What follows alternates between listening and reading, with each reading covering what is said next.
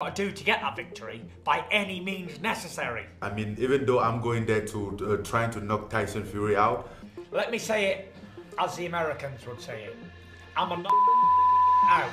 Yo, what's going on, guys? Welcome to Fresh and Smooth Boxing TV. It's your boy Fresh checking in, man. You seen what the clip I just showed y'all, the most anticipated heavyweight crossover fight is almost here. It's fight week. You seen the clip. You seen how they talking. They talking crazy. They talking spicy.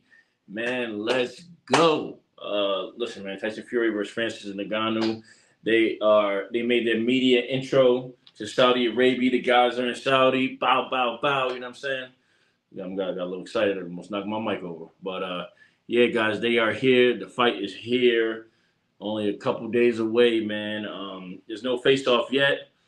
Just a lot of, they just sat down at a desk and answered questions and stuff like that to a computer. I don't know who they were talking to.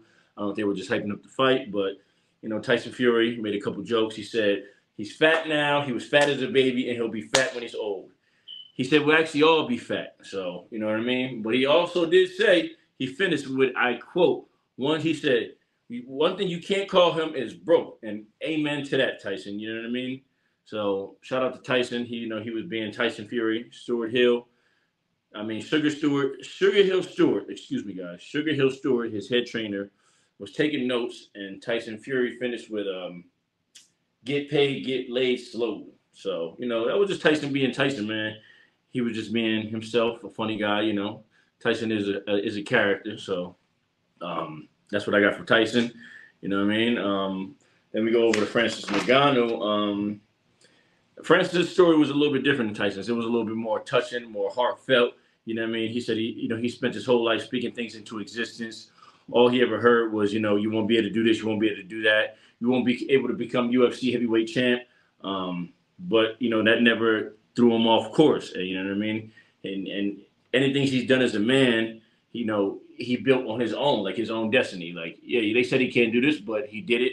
And, he did it in his own way. And you got to respect that. I respect him for that.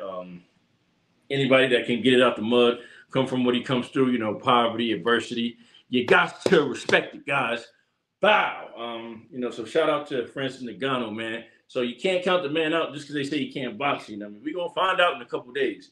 Let's see what else he said, And he said another thing, guys. He said everything he's achieved, there was doubt on top of that. So, what he's saying is, like, anything I've ever done in my life, they doubted me. So this is nothing new. I'm here. I'm ready to go. And it's showtime. You know what I mean? So, and there's a mystique calm to him. Like, you can't really figure him out, So I don't really know what to say about that.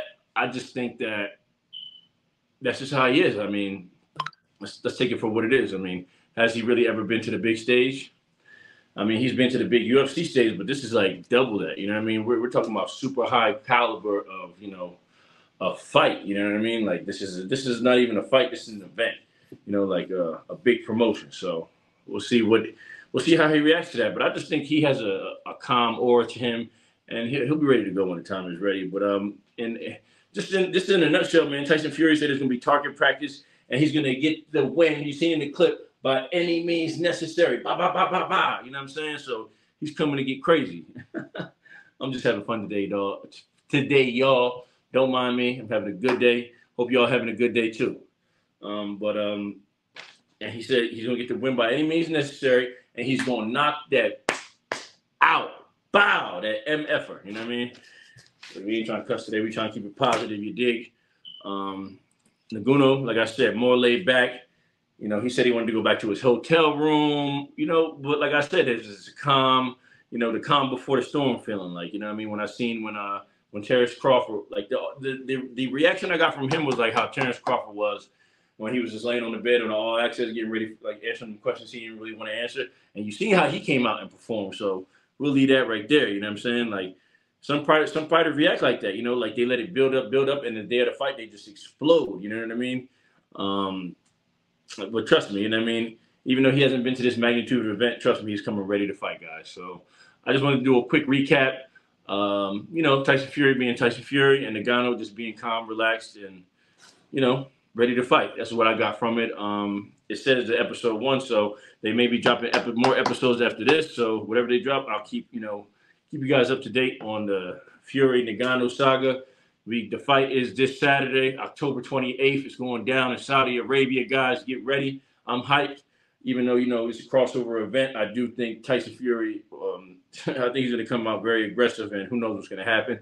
I don't want to give away my fight prediction yet because I'm not counting Ngannou out. But that's all I got, guys. Quick recap. It's your boy Fresh.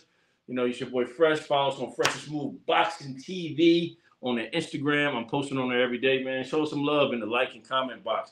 Your boy Fresh is out. Bow!